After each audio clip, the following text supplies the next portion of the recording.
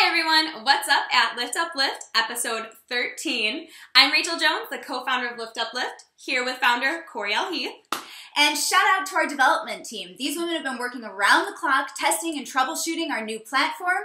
We've had to adjust our schedule a little bit, but don't expect any significant delays, so hang in there with us. And you know, usually we only talk about success, but the truth is with entrepreneurship, it requires a lot of patience and problem-solving skills.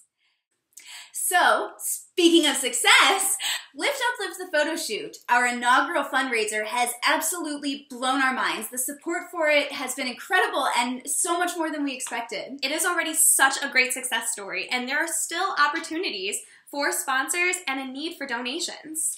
Absolutely. So visit liftuplift.com/photoshoot to get involved and join in the fun.